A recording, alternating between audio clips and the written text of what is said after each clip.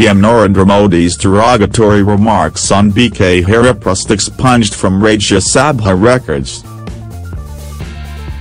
PM Narendra Modi's derogatory remarks on BK Hariprasad expunged from Rajya Sabha records. Rajya Sabha Chairman Venkaiah Naidu on Friday expunged certain remarks made by Prime Minister Narendra Modi in the House that were found to be objectionable.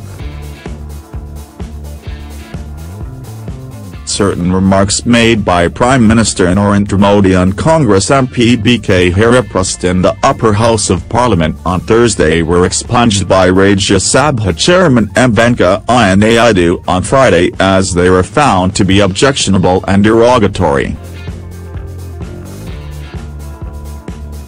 Modi had made the remarks after Hariprasad lost the election to the post of the Rajya Sabha deputy chairperson to National Democratic Alliance's Harivansh Narendra Singh.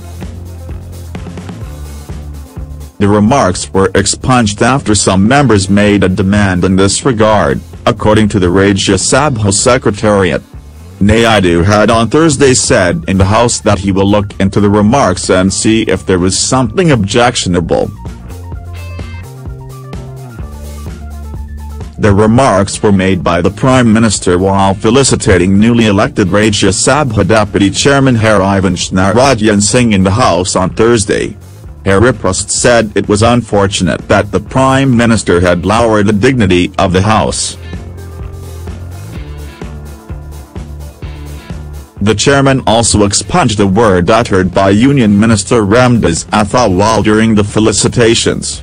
In a closely fought election, NDA candidate and JDU member Harivansh Narendra Singh was elected as the Rajya Sabha deputy chairperson, defeating Hariprasad.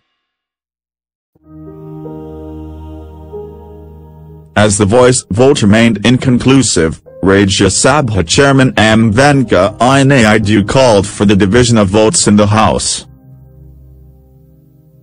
After the voting, Harivansh Narendra Singh emerged as a winner with 125 votes, while Hariprasad got 105 votes in his favour.